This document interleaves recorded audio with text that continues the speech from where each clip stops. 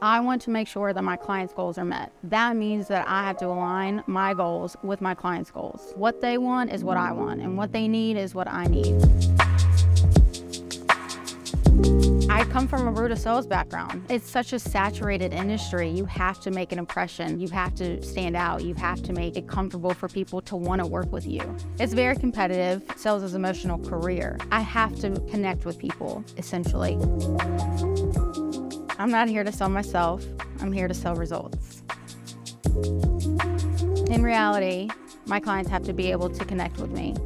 And connection is very important. It's very crucial. It has to be at the forefront of any transaction, because I want them to know, okay, I'm going to protect you. I'm going to walk us through this journey.